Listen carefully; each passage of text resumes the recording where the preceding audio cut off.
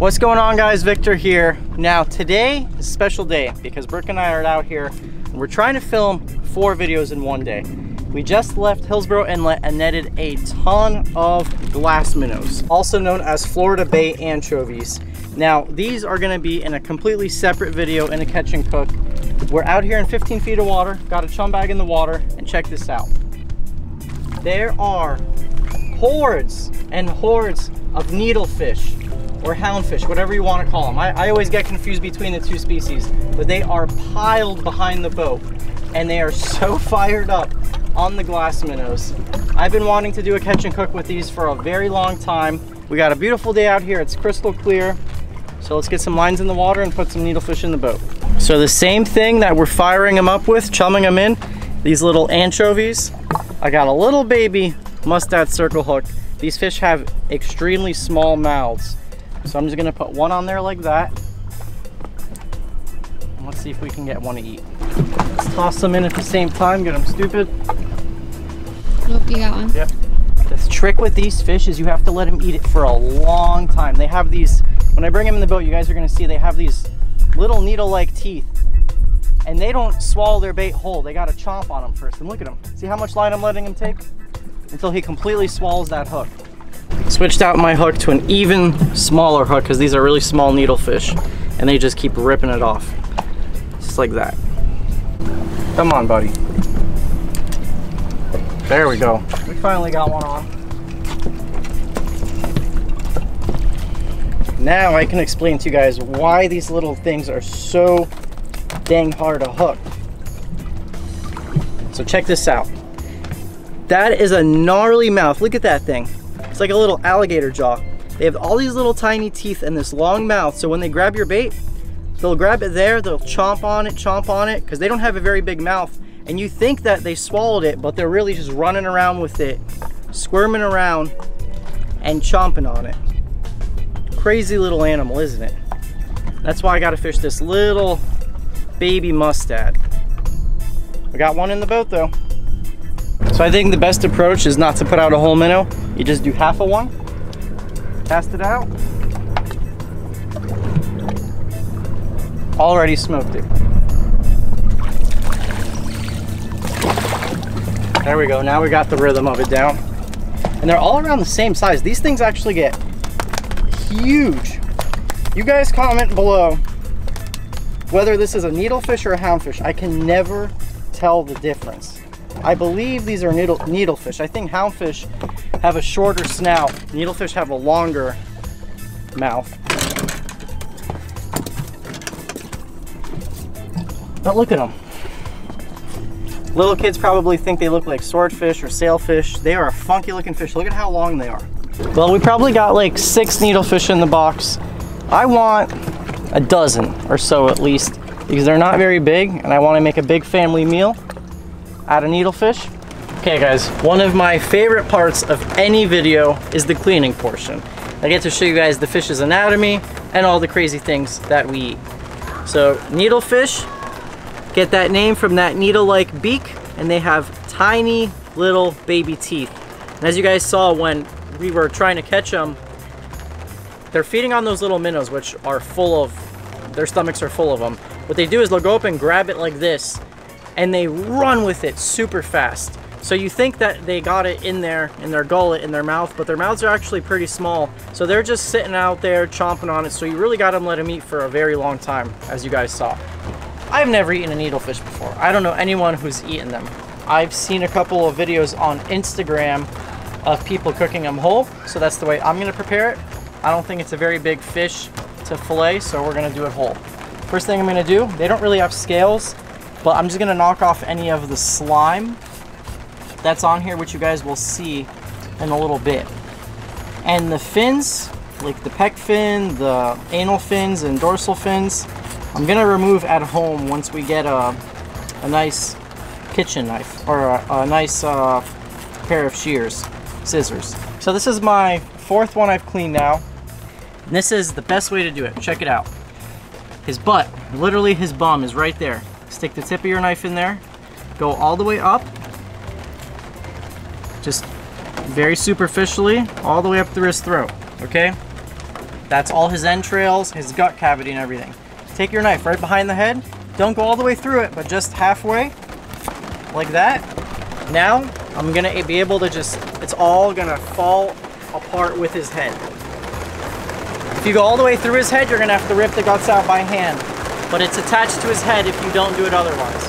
So I'm waiting until the rain subsides a little bit so you guys can hear me better, but look around me. It's sunny everywhere. This is what you call a sun shower. Pouring rain, pretty blue skies, but still a sun shower. So needlefish, ballyhoo, all fish that kind of stay buoyant on top. You always see needlefish when you're at the pier or beach, they're always on top of the water. I'm pretty sure this air sac, I don't know if it's part of their bladder or if it's just a separate organ, but this I'm pretty sure keeps it stayed afloat. And if you listen, kind of sounds like those things you pack in boxes.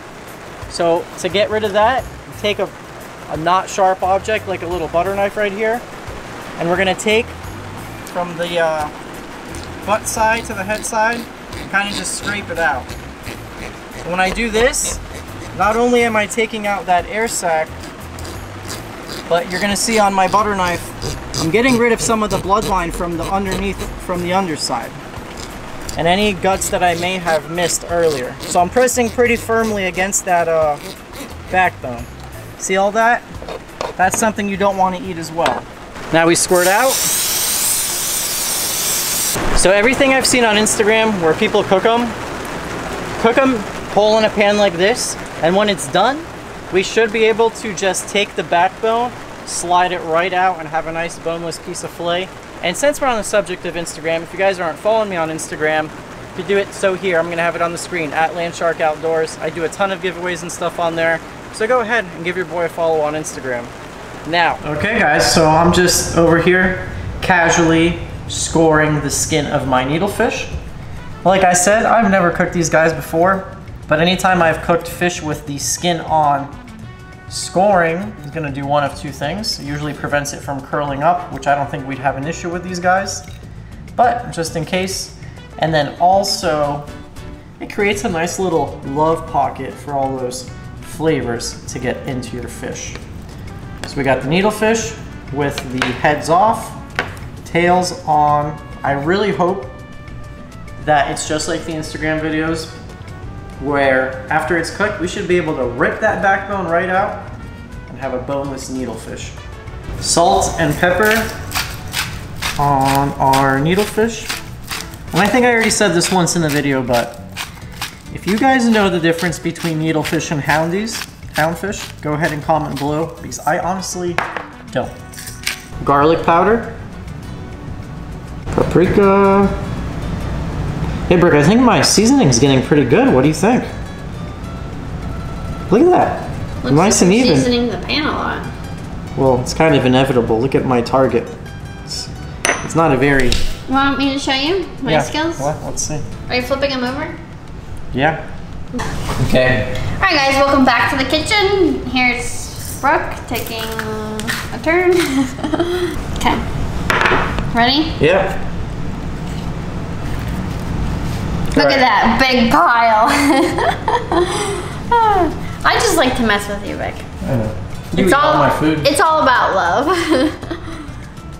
Now we're gonna hit them with a little bit of cornmeal.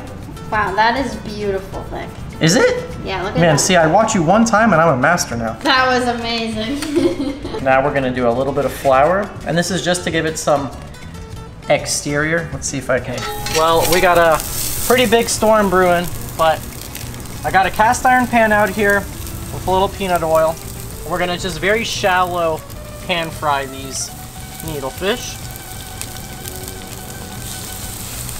Look at this storm. Yeah, we are definitely working against time tonight. And someone just started like a generator or something. But this storm is gonna be kind of crazy. Clear, beautiful blue skies, and a bad storm.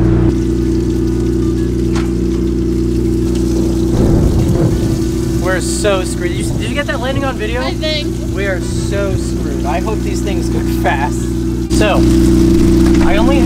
I did a flip while Brooke was inside. I only had one needlefish stick, and that's just because I didn't have enough oil and it was a little lopsided.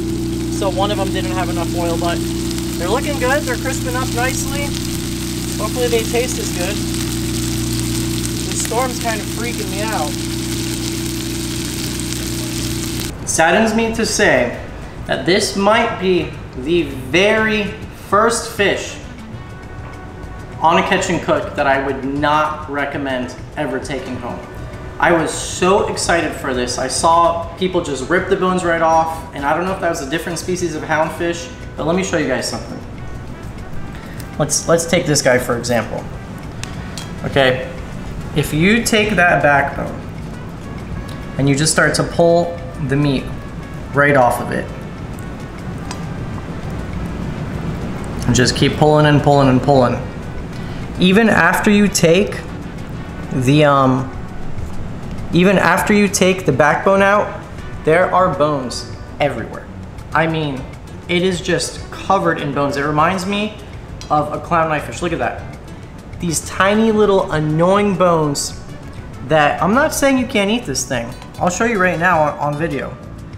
The flesh itself, delicious. It tastes like any other fish. Not bad, but for me to serve this to 6 or 7 people would be a nightmare. There are bones everywhere.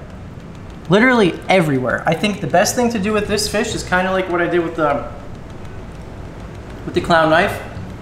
Scrape the meat off, probably make some type of fish cake or something out of it.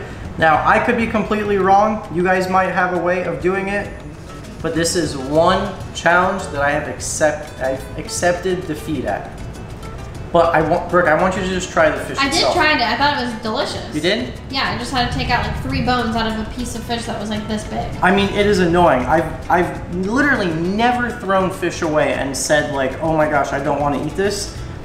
Flavor's great, but I can't serve this. And especially if I'm gonna serve it in like a sauce or something, there's just way too many bones. So I want you to just try a piece of the flesh. The flesh is delicious, but there are too many bones to eat. I can see them. Like, here, I'll get yourself a fresh one.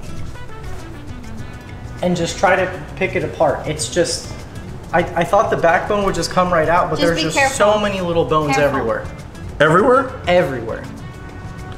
This doesn't look like it has. No, careful, careful. Really? Careful. This has them? Yeah, look, they're in there. Oh, wow. Oh, yeah. There's a bunch of little feather-like bones. Oh, no. Especially for someone who needs glasses. I can't even see these bones. But you see what I'm talking about, right? That right there sticking up, that's a bone. Oh, God, There's a whole line of bones here. Yeah. Tastes good though. It tastes good, right? When you have eyes and pull out the bones, it does taste good. All right, I'm kind of scared of it then, because... You want to help him out, Fisher? No, I'm gonna pass. No, I think you did pretty good on that piece. You think You so? just got to try the flesh. I would say you're probably good to go on that piece. All right, let's see. Oh. I did end up having them. Victor made us get soaking Careful wet. chewing. He doesn't even like his food. No, I got bones. You got bones? Okay, but the fish is not bad. No, but it's hard to eat fish with bones. Here. It's a really shame, a big shame that we can't eat these because they have a really good flavor, the seasoning's nice, and they actually taste good. The little tiny piece I ate was really good. It's really sad. But maybe I can take them home and feed them to the fish in the canal. I'm gonna end the video there, guys. If you wanna see an actual good fish to eat, which is a chub, Brooke caught some giant chubs on the boat today. She's making chub quesadillas. We got the whole family in the background. We're still gonna eat good. Really disappointed.